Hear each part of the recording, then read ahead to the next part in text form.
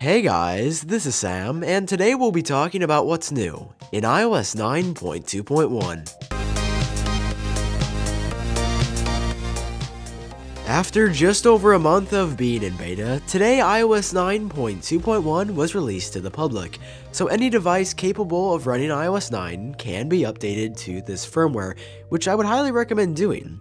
Because as we're going to go over right now, iOS 9.2.1 isn't a big update, it really just focuses on bug fixes and security updates.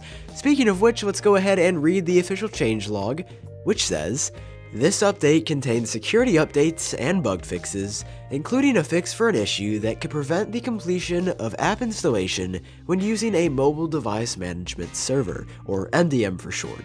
These 27 words are the story for iOS 9.2.1.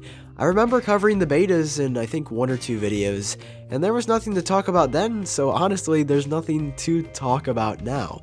9.2.1 is just an update to basically make your phone better than before. It's not going to be any major improvements, but I haven't had any issues updating myself, so once again, I would highly recommend updating because I know I always like to be on the latest available version of iOS, specifically iOS 9.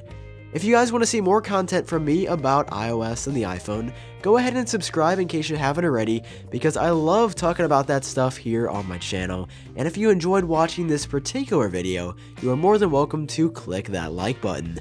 This has been Sam with iUpdateOS. I hope you guys have a great day, and I'll talk to you in the next one.